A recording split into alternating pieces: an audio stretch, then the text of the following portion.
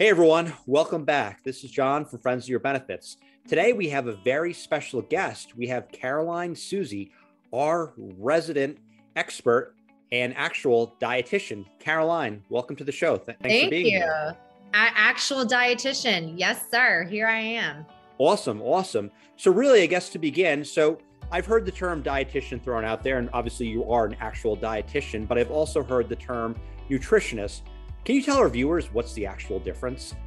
Yeah, so I joke, there's two ways to upset a dietitian. One, spell dietitian with a C instead of a T. And the second is to call them a nutritionist.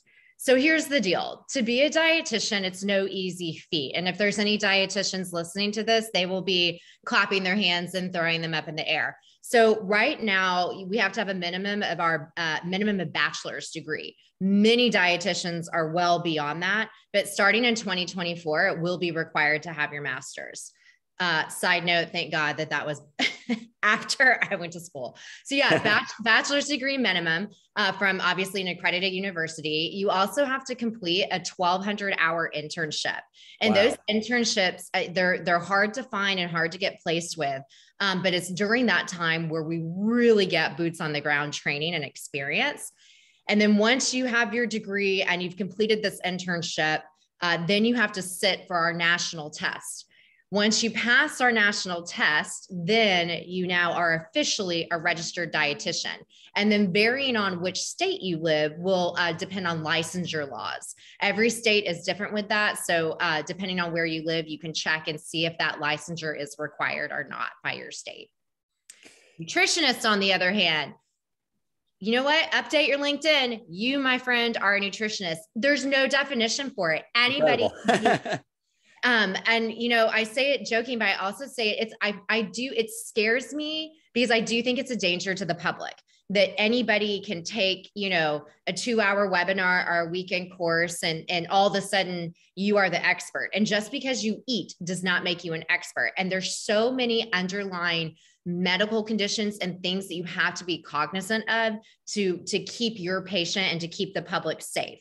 So that's the biggest difference is one is truly credentialed and one is not. Well, I can promise you this, I'm definitely not updating my LinkedIn profile. So for anyone out there who wants true diet advice, Caroline is your person, but we'll be certain to provide her advice on these videos.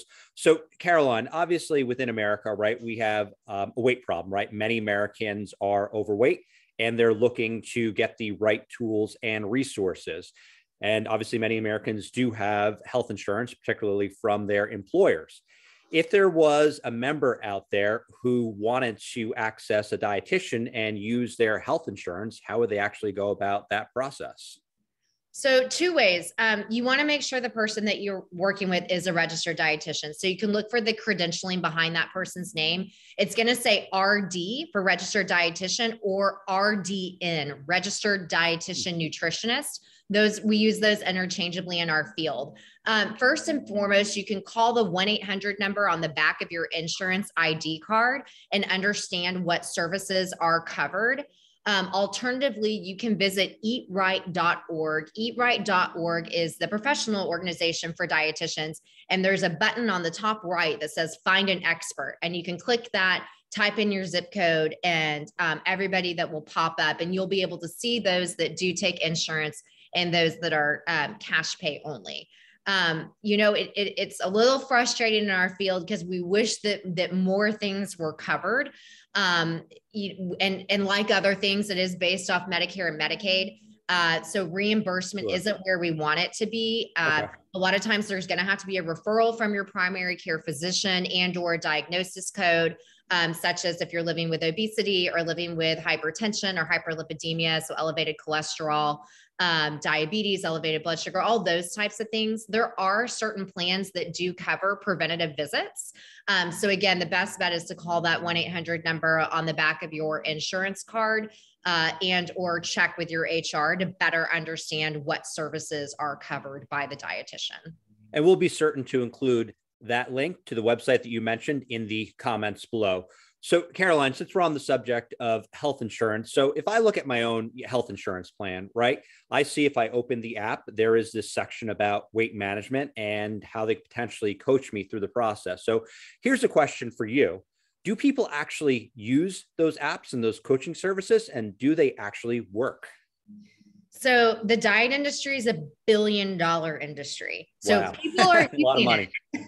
And I joke, I mean, diets work, right? Anytime that you restrict, you're going to see weight loss. But the name of the game here is consistency and what can lead to long-term weight loss. So what we see in the employer space is there's a lot of different vendors out there that offer solutions addressing weight management or chronic condition prevention. There's also a lot of direct consumer products. I mean, turn on your TV in January and we're flooded with like, hey, we know what you did in December. We'd like to help you. I think that anytime that you restrict, you will see weight loss, but it's that bridge to what is going to be more of a lifestyle and a daily routine. So best practices is one size does not fit all. It's a personalized approach to nutrition, and having evidence-based recommendations and not some sort of fad situation. That's what we like to see. Do they work? I think it depends on who you ask. A lot of the vendors in this space will say yes, and they'll show you all their total pounds lost. But as you started out this video, you said, yeah, you look at the statistics, 70% of the US population is overweight and or living with obesity. So there's obviously a lot going on, and it's very multifactorial. Your age, your height, your weight, your gender, your family history, your medical conditions, your stress, your socioeconomic. I mean, it is so many things going on contributing to weight management and obesity. It's just not as simple as putting in a weight management vendor or weight loss vendor and be like, all right, our problems are going to be solved. Yeah, no, Caroline's super, super helpful. Really, really appreciate the insight. And for our viewers out there, if you actually click right here, we're going to have Caroline back, and Caroline is going to talk about how you can get your body ready for bathing suit season. Stay tuned. And as always, we encourage you to like the video, share, and ring the bell, and we'll be certain to have more content like this in the future. Thanks for joining.